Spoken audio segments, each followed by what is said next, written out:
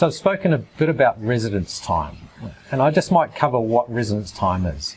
If you think of a bank account, you all probably have bank accounts, and money flows in and out of that bank account.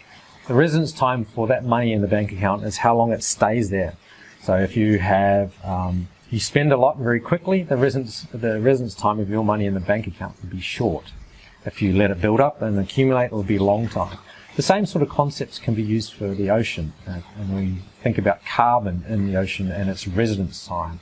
So a short-term residence time would be in the with the surface ocean communicating with the atmosphere. Carbon is exchanged, and that occurs on timescales of weeks to months.